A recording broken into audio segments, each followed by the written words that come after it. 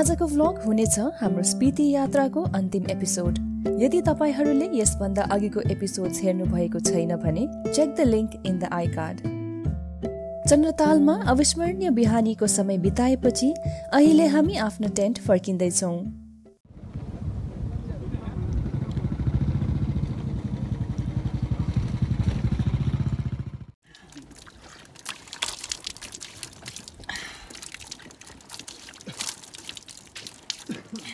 अहिले चाहिँ अब हाम्रो चन्द्रताललाई गुड बाई भन्ने टाइम आयो।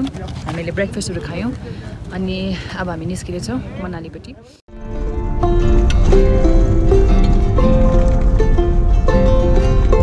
चन्द्रतालदेखि मनाली अप्रोक्सिमेटली 110 किलोमिटर्स छन् वाया अटल टनल। तर यहाँको बाटो एकदमै खराब भएकोले यी 110 किलोमिटर्सको यात्रा पुरा गर्नलाई झन्डै 5 घण्टा जस्तो लाग्ने रहेछ।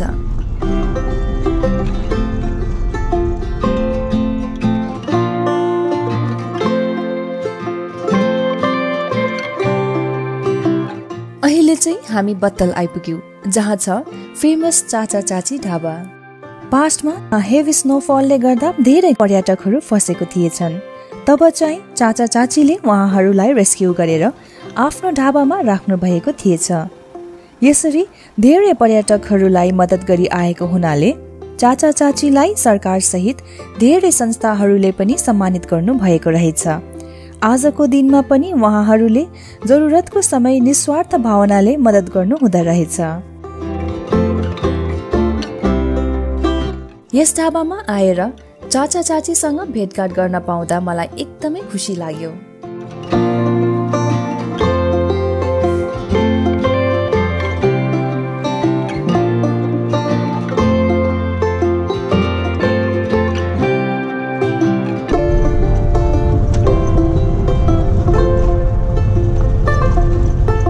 बत्तलमा एकछिन समय बिताएर हामी फेरि मनालीतिर लाग्यौं। अनि यस रुटको बाटो चाहिँ एकदमै खराब रहेछ। सालको 6-7 महिना त यो बाटो हिउँले गर्दा बन्द हुँदो रहेछ। बाँकी 4-5 महिना जब यो बाटो खोलिने गर्दछ तब त्यो टुरिज्मको पिक सिजन भएकोले यस बाटो बनाउन र मेन्टेन गर्न समय नै नहुँदो रहेछ।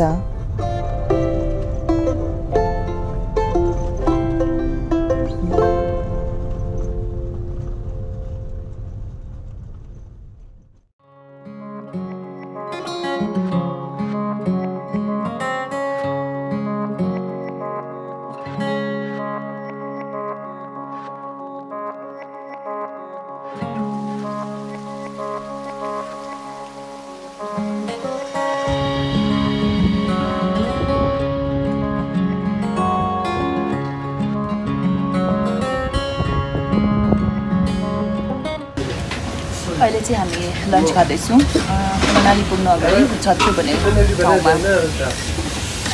राजमा चावल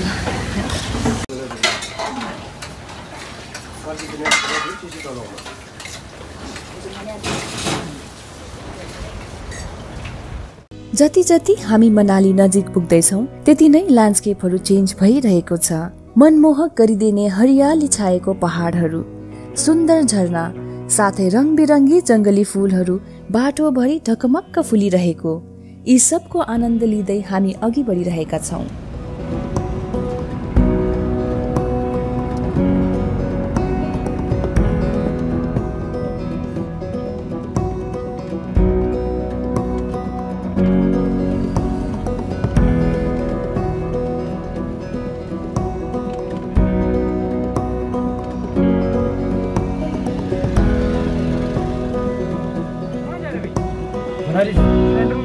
कुछ नहीं है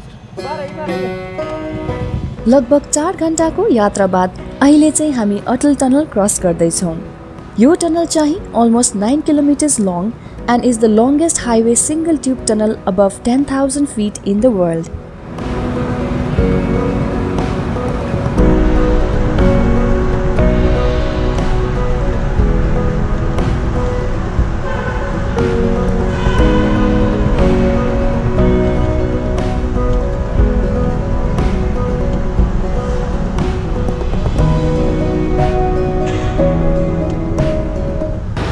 अहिले चाहिँ हामीले भर्खरै यो अटल टनल क्रस गर्यौँ अनि हाम्रो गाडीलाई यो क्रस गर्ने चाहिँ झन्नै 10-12 मिनट लाग्यो अनि एक्सपिरियन्स एकदम दामी हुँदो रहेछ भित्र अन्ध्यारो सडनली राति भएको जस्तो बत्ती झिलिली बलेको अनि बाहिर निस्किँदा चाहिँ फेरि सडनली उज्यालो तर टनलभित्र चाहिँ एकदमै बेसी जाडो हुँदो रहेछ तर फिलिङ वाज लाइक असम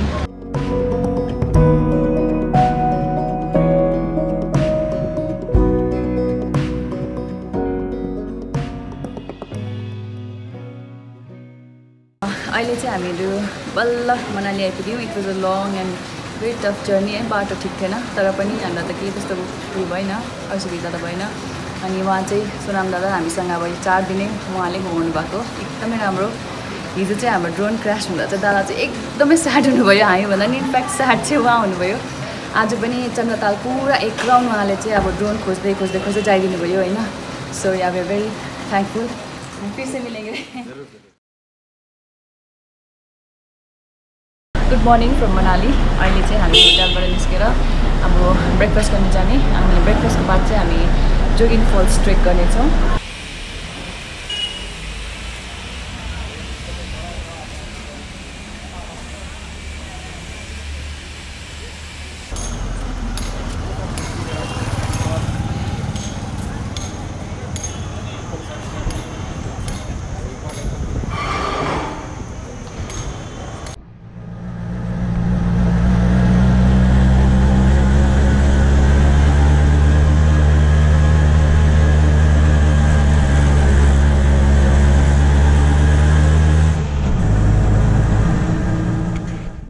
अहिले चाहिँ हामी वशिष्ठ आइपुग्यौँ अनि यहाँ चाहिँ एकदमै होली मन्दिर हिन्दूहरूको लागि एउटा एकदमै पिलग्रिम जस्तो छ अनि यहाँभित्र चाहिँ तातो पानी पनि छ जहाँ चाहिँ अब तपाईँ डुब्न सक्नुहुन्छ अनि त्यो तातो पानीमा डुबेर बस्दा चाहिँ कतिवटा तपाईँहरूको बिमारीहरू जातिहरू हुन्छ भन्नुहुन्छ है अनि हामी चाहिँ यहाँ पहिल्यै गइसकेका छौँ त्यही लागि योपालि चाहिँ just go straight to Jogini falls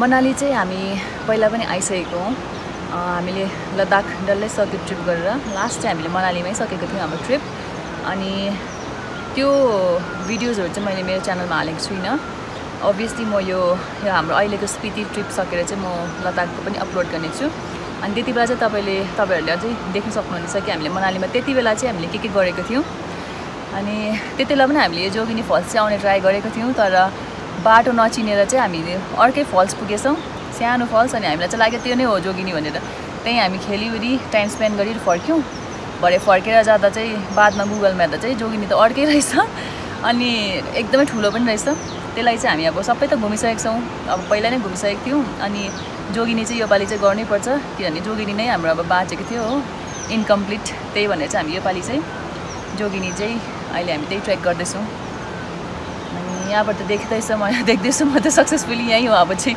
पुग्नेछु छिटै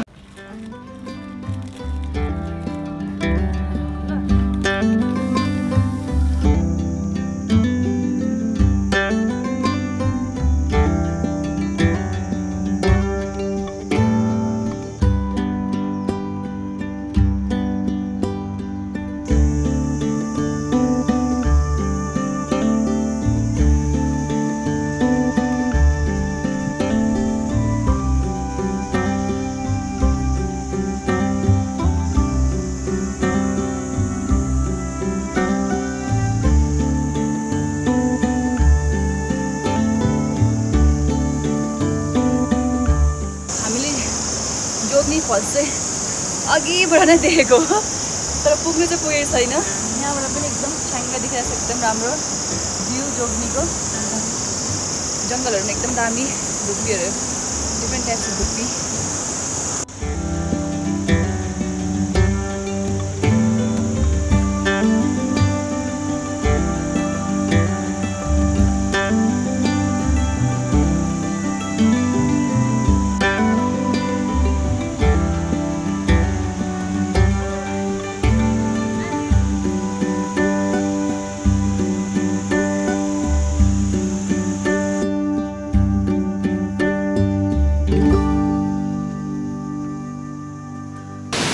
फाइनली गाइस हामी चाहिँ जोगिनी फल्स आइपुग्यौँ अनि हामीलाई चाहिँ यस्तै 1 घण्टा 15 मिनट जस्तो टाइम लाग्यो अनि finally we have reached Majestic Jogini Falls is just behind me.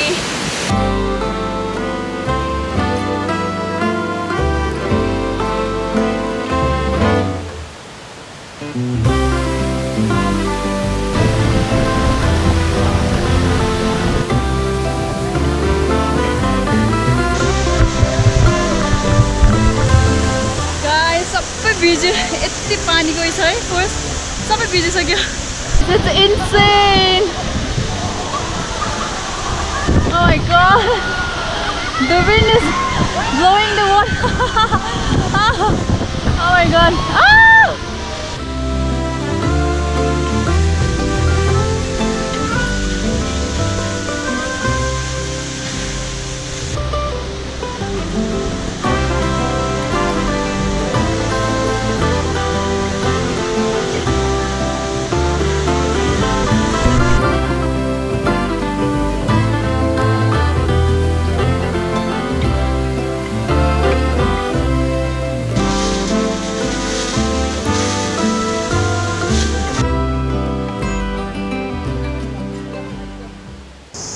अहिले चाहिँ हाम्रो जोगिनीको छोटो ट्रेक चाहिँ सक्यो. जोगिनी फल्सहरू हामीले हेरेर आयौँ.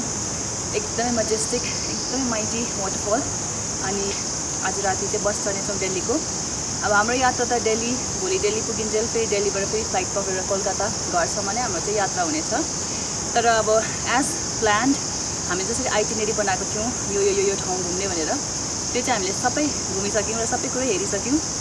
And we are very grateful कि हामीले जे प्लान गरेको थियौँ सबै नै भयो. अनि जोगिनी falls was the last point हाम्रो हेर्ने ठाउँमा. अनि तपाईँहरूले हाम्रो यो स्पिति भ्याली काजा सिरिज त डल्लै हेरिसक्नुभयो. अनि आशा गर्दछु तपाईँहरूलाई पनि त्यति नै हेरेर मजा आयो, त्यति नै यो जग्गाहरू मन पराइदिनु भयो भनेर. अनि इफ सो प्लिज सपोर्ट गरिदिनुहोस् हाम्रो च्यानललाई. लाइक, कमेन्ट, सेयर अनि सब्सक्राइब गरेर.